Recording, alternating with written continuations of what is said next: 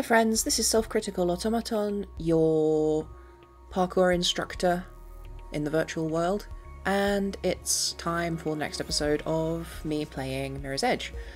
I hope you're excited. I'm not, especially because this is generally considered the worst level in the game for a bunch of reasons that I will talk about at length.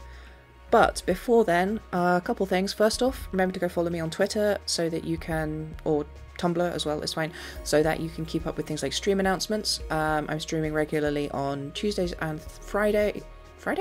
Tuesdays and Fridays, I think. Might be Thursdays. That's what the schedule's for. So, that is a Hollow Knight run, and there are also random unscheduled streams that I announce in advance. Also, I'm probably going to have to take a bit of a hiatus between the end of this series and the start of the next series. The next series will be Transistor, as I've mentioned before. However, I'm being evicted and I don't have the time or energy to both do my research and prep for a new in-depth Let's Play before I am thrown out of my house.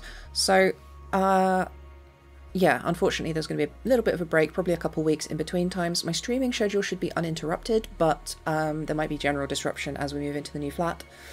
So anyway, finally there was one other thing which I wanted to shout out commenter Argonaut in my comments, especially in the comments of episode 3, because they have made a lot of really insightful and useful comments that are just good to read, and you should go read them. But there's too much to actually flash up on screen and discuss here, so let's get started.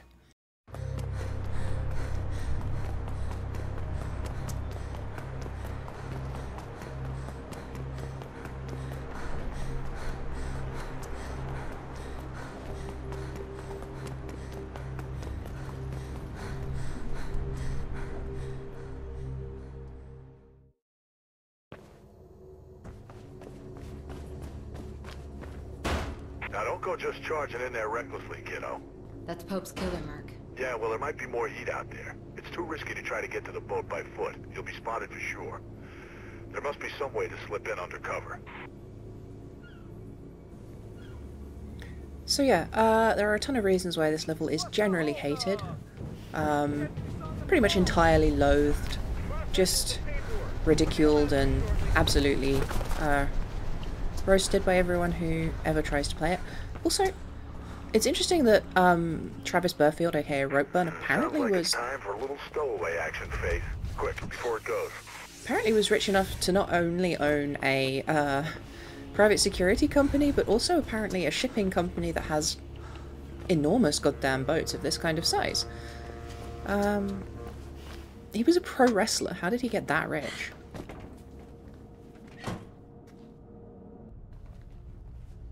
What the hell is in this boat anyway? No idea. Could be munitions, I guess. Might be to do with this Project Icarus.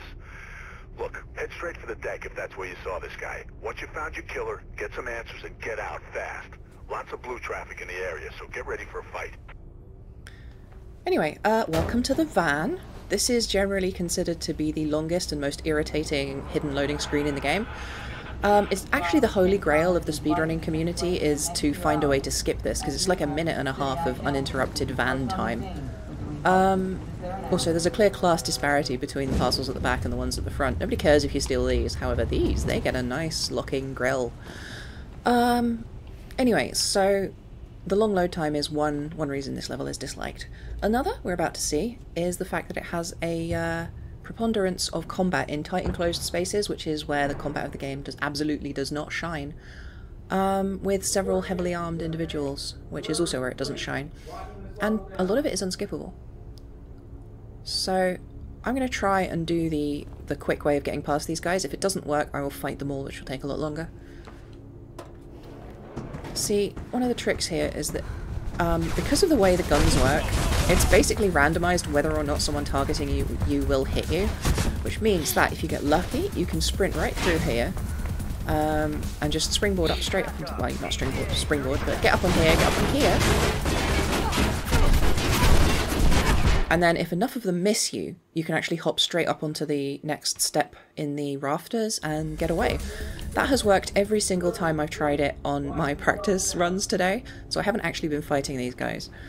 Now I'll try the slightly slower way, which is to take out the first two guys, which isn't especially difficult. And then to run past the other 3 guys and hope that there's not enough fire to knock you down. This sometimes works because it draws them further into your part of the level, which blocks their line of sight to the drain pipe you need to climb up. However, the guy with the heavy machine gun still can fire away on you. But we've made it. So, as you can see, you can do it the fast way, which has a fair chance of you dying, or the medium way, which has a reasonable chance, or the slow way, which is safer but requires you to do a lot of irritating combat. Unfortunately, this immediately following combat is not skippable because there is a door that takes ages to open, and if you try and open it with guides left, they will just shoot you. So, as I've said before, the combat in this game is all about isolating individuals so that you can take them down while their buddies don't shoot you. They do provide you with this convenient passageway to hide in, which is very useful. But if you take more than 30 seconds, 2 more guys show up, which means that you tend to have to take out 5 guys in this pretty tight area where the machine gun man at the back has coverage to hit you. See, that's another guy. I think there's usually 2, I'm not sure if the other one's somewhere. So this kind of combat is antithetical to the sort of physical themes of the game, because this is a game about speed and flow and momentum.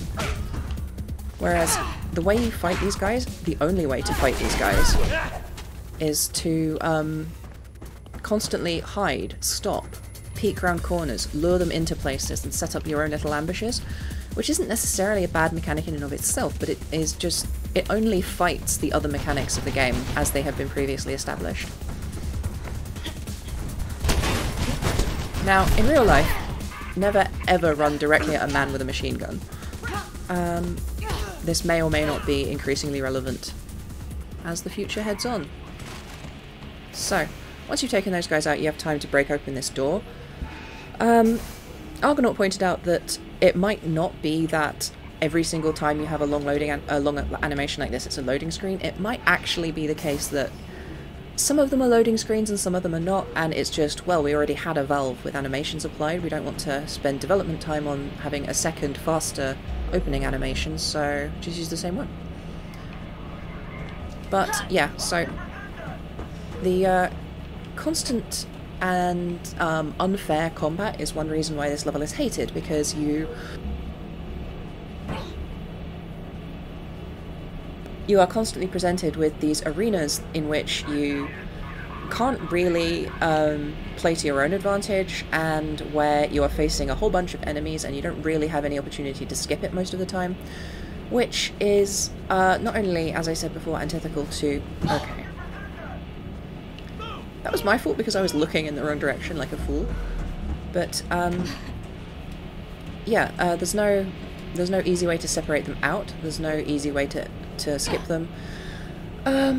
Essentially you have to keep stopping and starting and hiding, and even then it's highly randomized whether or not you'll be successful, because these combats are almost impossible to do without getting shot, and you only can get hit a couple of times before you die, much like in real life. I actually wonder if there's some kind of potentially a bit of lore somewhere about how the police use futuristic rubber bullets that, you know, bruise but don't penetrate or something, because you do seem to be able to take quite a lot of hits for an unarmoured human being. However, if you get hit more than once or twice, you do straight up die, so who knows. Rick says he's got a runner in your area. Says they've reported a lot of activity on that boat, but he's seen what he thinks is your guy on the top deck. So that brings me to the second point, which is that unlike a lot of the rooftop and, you know, office building platforming throughout the game up until this point, almost all of the platforming is puzzle platforming, where you have to kind of figure out where in a complicated environment you're even supposed to go and then take the prescribed route to get there. It's more about looking around and figuring out where to go and how to get from one step to the next step, rather than instinctively flowing your way through a landscape naturally. Which, again, is not where the game shines. It is, in fact, the opposite of where the game shines. So, shortly we are going to see the next reason why this level is generally disliked. But before I do that, when I get to the top of these steps... Should be a way through to the top deck above you, near car deck 6. I will, actually, I do have another complaint first. Namely, have you noticed that the ways that oopsie daisy, the physics of these places are slightly more complex than a lot of the other parts of the game? These, there's all these greebly little details, and all of those details have collision, which means that it's very easy to catch, much like in real life when sprinting through the innards of a ship, catch your foot on something like these sticky outy bits, and where you would in real life trip onto your face, you instead just lose all of your momentum, which again takes away the speed and flow of the game. So yeah, there's tons of tiny environmental details to catch yourself on and lose your momentum if you're not careful. But yes, so we are heading up to the first of 2 successive boss fights. In order to reach the boss, you have to successfully not get shot. Stay in cover and work your way towards them. Time to get some answers. And indeed not get exploded by the explosive barrels that are everywhere. It's a lot more video gamey in the traditional sense. There aren't many places in the game where these explosive barrels are, because what is this, Doom? Also, again, it suffers the problem of the kind of random getting shotness. If you are moving faster, you're a lot harder for the NPCs to hit, but it is still basically randomized. Anyway, a while back I mentioned that there are collectible bags in the levels which have been dropped off by other runners who've had to not complete their missions. This is what those look like. I had intended to leave a few so that I could show them off as we went through the game, but when I was playing this the last time before I restarted my campaign, I had grabbed most of them, and the couple I found I accidentally grabbed while doing prep. Anyway, time to go see if I can get past this without getting shot. So again, this breaks your flow because you have to pick cover in the environment and sprint between it. This should really be kind of a refreshing change from what you've been doing previously, but it feels bad and also unrealistic to just get shot a bunch of times and then hide and wait for your health to recover. It's something much more appropriate to a shooter of the kind that DICE normally produce rather than this, which is a game that kind of emphasises the fragility of your form in most other respects. So the fact that your form is only fragile if you receive successive hits, it doesn't really lend itself to that same feeling.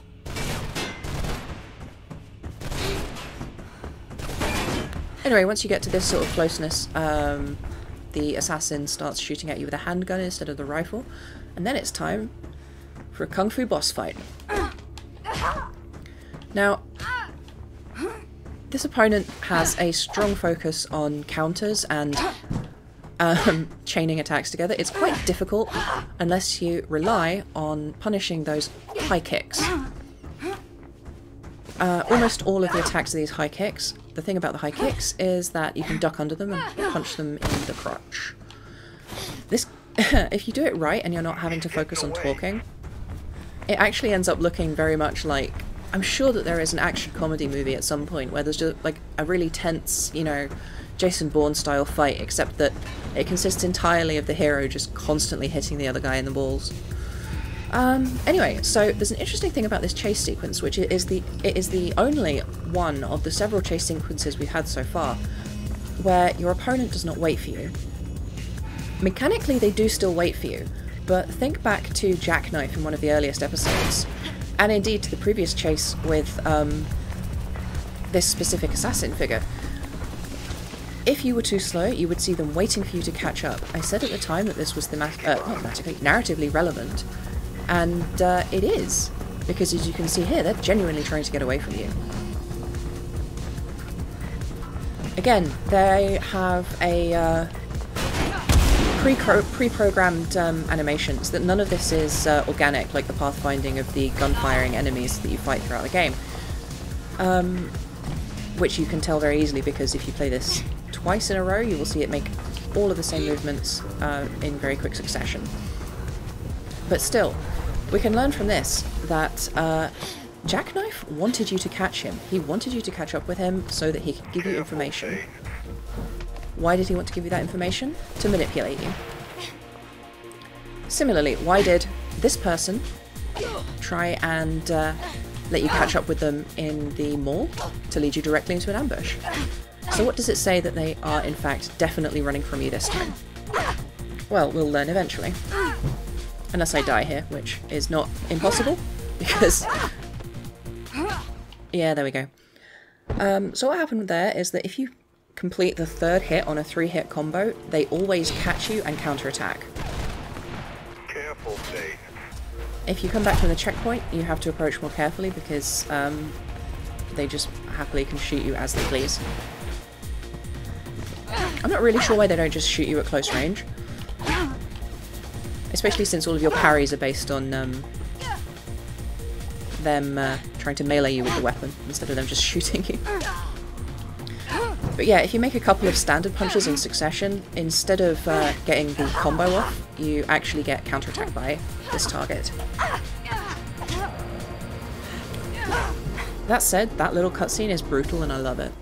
So, who is the identity of this mysterious figure? You'll have to come back next time and find out, because this is an inconvenient point for the way I've structured these episodes of chapter start cutscene and then chapter, because the chapter start cutscene of the next chapter immediately follows on that event and we discover who this mysterious figure is.